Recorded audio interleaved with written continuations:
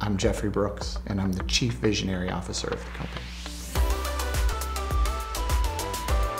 My day-to-day at Red Rock consists of making sure everyone's taken care of. That's my through line. You know, the why of the company that Ford and I established is to be there for people as we wish we had or we do every day.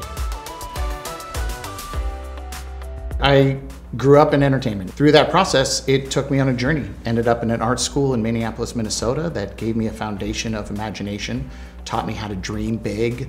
What do I want people to think of when they think of Red Rock? Is that anything's possible. It's because we're in the dream business.